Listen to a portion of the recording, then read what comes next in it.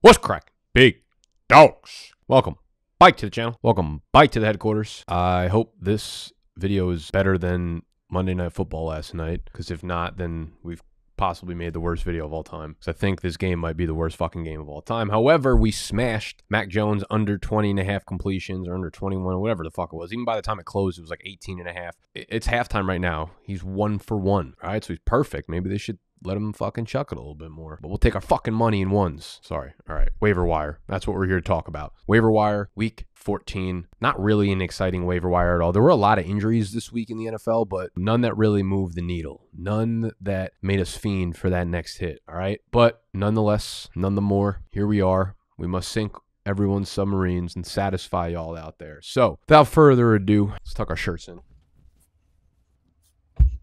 Stop yelling. And let's eat.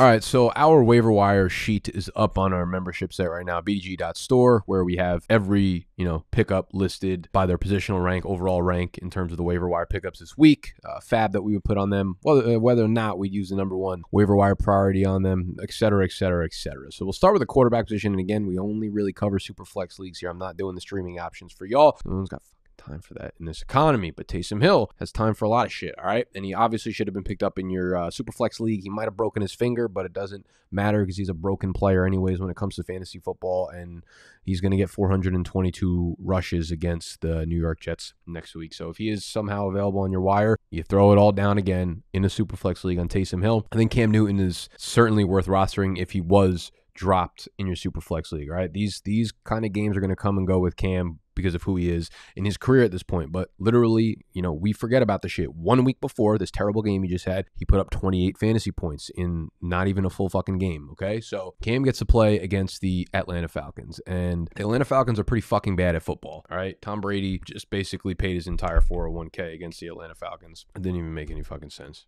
Made sense in my head when I said it. Anyways, yeah, Cam Newton should absolutely be owned in Superflex leagues, at least for this week, all right? I did say in the fab guidance column, 12 to 15 bucks, but I'm going to pull that down a little bit because they play Buffalo and then Tampa Bay after that, so it's not a lot of great matchups for Cam. But let's move to the juicier players, all right? Taysom would be my number one overall pickup this week if you're in a Superflex league. We're talking about one quarterback leagues, though. I'll move over to the running back position, and we might have forgot about these two running backs, Dontrell Hilliard and Deonta Foreman, who are both coming off of their bye because Tennessee had the bye. We know Derrick Henry's out. We know Darrington Evans out.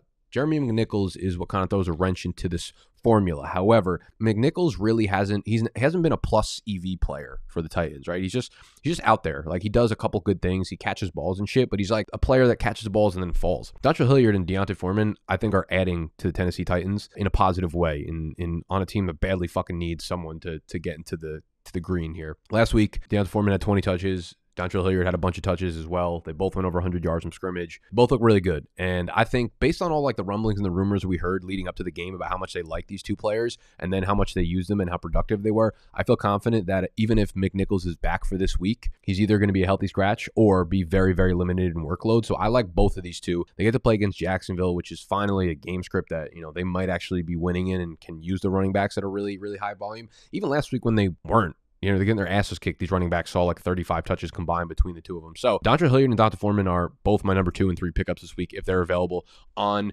your waiver wire. And then we move to the wide receiver position that has like the next 3 spots. I'm talking about like Russell Gage, KJ Osborne, and Devontae Parker are all in that same tier for me, where you're going to throw down between like $7 and $10 for them. Russell Gage obviously popped off for another big game. He has his dud games, his big games, like I called him yesterday. He's the Black Cole Beasley, man. He's gonna do good things for you, and he's not competing with Stephon Diggs and Gabriel Davis and Dawson Knox and all these players, right? He just has Kyle Pitts, who's fucking been Pitts up to this point in the season besides like 2 games. So Russell Gage is basically the de facto wide receiver 1 there in Atlanta while Calvin Ridley's out. He gets Carolina, San Fran, Detroit, so games that he can definitely do some good in there. So Russell Gage has popped off like 130 yards, and he does it every once in a while, man. He puts together good games. It's coming off a big game before that, so he's starting to put a little bit of consistency behind it, and it's a good thing to see. Now, KJ Osborne, the big news comes from Adam Thielen's high ankle sprain. This was already an extremely tight pass funnel where it was literally only going to Jefferson or Thielen. Jefferson, Thielen,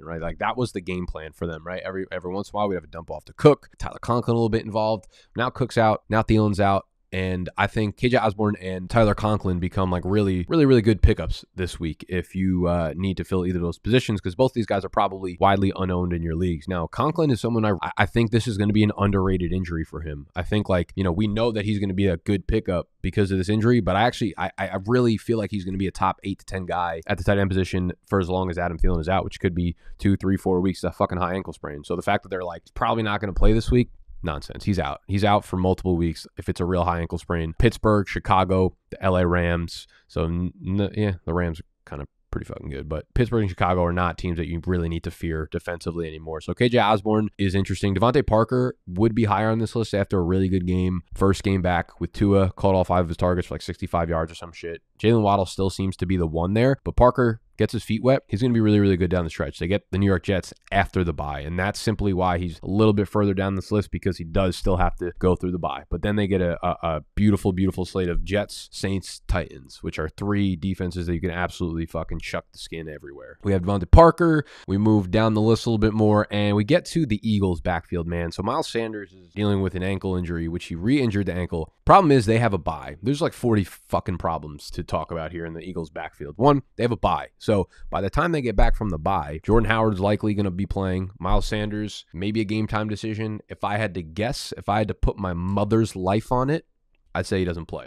Sorry, Mom. But we can look at this game, right? And Miles Sanders, 24 carries. This is Sunday's game against the Jets. Miles Sanders, 24 carries, 120 yards. Caught 3 of 3 targets for 22 yards. Now, Gainwell was the other running back that got involved here. Jordan Howard was out. Gainwell saw 12 carries, 54 yards, and a touchdown. He also caught all 5 of his targets for 33 yards. Hard to take this seriously when the same fucking thing happened like 6-8 weeks ago. Same thing, Miles Sanders got hurt. Gainwell took over, and then the next week it was not Gainwell's week at all. He barely played. So with Boston Scott, I don't know if like Boston Scott was, honestly, like, obviously should have fucking done prep for this video, but I don't think Boston Scott was hurt at all. I don't think he was hurt at all. I just think he didn't play in this one for whatever fucking reason, which leads me to have a really unsatisfactory answer for you guys. And that's why I'm going to say, because it's so difficult to project what's going to happen in this backfield, if all things equal, Miles Sanders doesn't play, I think they've shown that they trusted Jordan Howard the most, but like, who knows? It could be a Boston Scott game also when they come back from the bye, which is another kind of dagger to this entire situation. They get Washington, who has been a much improved run defense and just overall defense on that side of the ball. So, you know, Jordan Howard, Kenny Gainwell, $5 to $7 if you want to get cute. Boston Scott maybe in that range, but based off of what we just saw, it's hard to buy into him. So the Eagles backfield, like, I get that there might be a nice solid opportunity here because there's fantasy points coming out of this backfield left and right when Sanders is hurt. It's just not like a situation where we're ever going to have confidence in getting one of these guys into our lineup. Anyone else interesting now? We got a bunch of bums like Kendrick Bourne, MVS, Amon-Ra St. Brown, Laquan Treadwell. He's like literally like the centerpiece of the Jaguars offense at this point. It's fucking disgusting. Tyler Conklin, Cole Kmet, Foster Moreau. Listen, I know Darren Waller is probably going to play, actually, so maybe just completely fucking cut that out. Yeah, that's really it. I mean, you could talk about Tevin Coleman, but I'd just rather not talk about Tevin Coleman. Defenses. There's a lot of good streaming options this week. You get the Saints, which would be my top option. They're playing against the Jets. You have Seattle, who's playing against Houston, and it's probably going to be Davis Mills. The Giants are playing against the Chargers, so they're probably not going to be available, but the Giants are very likely to trot out Jake Fromm, and that's a fucking issue. So if you're playing against the Chargers, sorry to your playoff hopes. Packers at home against Chicago. I love them as a streaming option. The Broncos get Detroit. And if you can, hold on to Miami because you picked them up last week. Played them last week. Let them run through the bye. Keep them on your roster because they get the Jets the week after that. The other 4 teams are not teams that you're going to be able to hold through the following week because the Saints get the Jets and then Tampa. Seattle gets Houston, then LA, the Rams. Green Bay gets Chicago, then Baltimore. Denver gets Detroit, then Cincinnati. So it sucks because they all 4 of them got good matchups, but they don't get a second good matchup behind them. But the Saints against the Jets are money. Seattle against Houston is going to be money. And then the Packers, Chicago, Broncos, Detroit, Miami, hold through them if you can. All right, I think that is all we've got for Waiver Via. If you want to look at the actual chart in depth with the fab guidance and all the other extra information, y'all can go sign up on the website, bdge.store/community. Make sure you hit the thumbs up button. Make sure you subscribe to the channel if you're new. And make sure you sign up on Underdog, bro. We're fucking absolutely ripping the over-under props, man. We've been like 9-1 in our last 10 props. All right? when you sign up on Underdog Fantasy, I'm going to be making picks all week throughout the playoffs and all that kind of shit. Make sure you use the promo code BDGE when you do so. That'll get you a 100% deposit match. All right, I'm out of here. Mr. Tony, fake intern, thank you for the edit. You're fired. Get wild.